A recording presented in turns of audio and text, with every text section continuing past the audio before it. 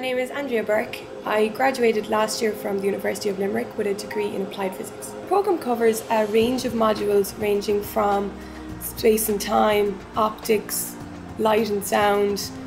It also focuses on modules that cover energy, medical physics, so there's a great scope there to continue on in research. I myself did my final year project based on energy, and I'm continuing with energy. When you start in first year, your first year modules kind of cover what you did in your leaving cert. Then when you go into second year and third year, you go more in depth into the physics modules. In the second semester of third year, then you can go out on cooperative education, which means you go and you work in industry for 8 or 9 months.